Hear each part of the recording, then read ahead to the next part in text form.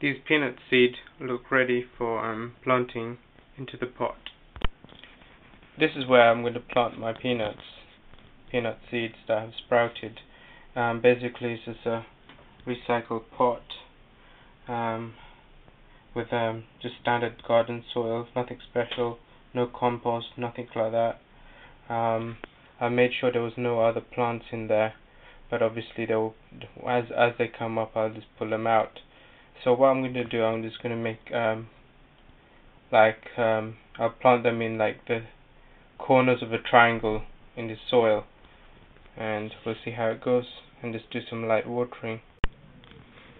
I've popped the seeds already now at this point, and I've just lightly covered the soil. I'm not sure if I should just lightly water them.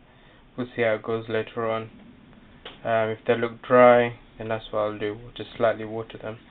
This is a pot, by the way. I haven't made any watering, like drainage holes is at the bottom, because these peanuts will have will produce more peanuts under the soil. It's a good idea that the water should drain away, but initially I think I'll just leave them as they are.